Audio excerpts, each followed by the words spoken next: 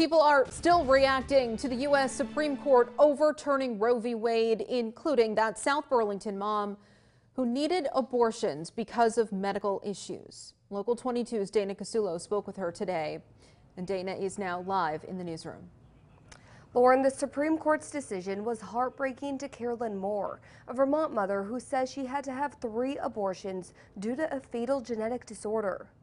In 2013, Carolyn Moore had her first abortion. When my husband and I were trying to have kids, our first pregnancy wound up being an unviable pregnancy, and it was absolutely devastating. It was a pregnancy that we really wanted. Moore would go on to have 2 additional unviable pregnancies due to a fatal genetic disorder called Meckel-Gruber syndrome. For me, when I had an abortion, not only was the pregnancy not viable, but should I have continued to carry it, there would have potentially been some health implications for me.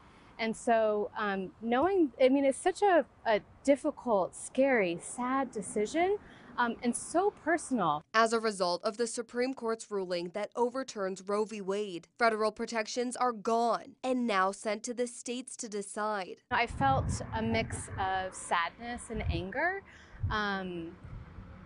Really mad that people are making these decisions for us that should not be, and then also feeling really sad. I honestly cried quite a few times. Abortion is protected under the law in Vermont, but the vice president of Vermont Public Affairs for Planned Parenthood Northern New England says she can't take anything for granted. In Vermont, we just have 2-year legislative terms, so every 2 years we seat a new legislature, and so that means every 2 years the question, we're at risk again. While people could travel to Vermont for care, New York has also codified abortion rights into state law. I think some people might come here. I think it's possible, but I think it's also going to really depend on the infrastructure in states that are closer to those states where it's banned. Mary Hahn Beerworth, executive director of Vermont Right to Life Committee, says Friday's decision was the right thing to do. It's very important for everyone who's listening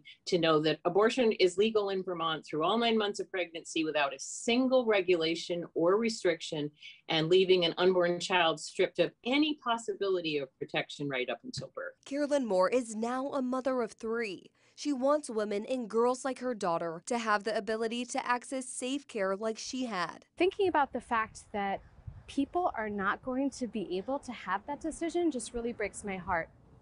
Proposition 5 would make Vermont the first state in the country to guarantee the right to abortion in its constitution. Reporting in the newsroom, Dana Casulo, Local 22 News.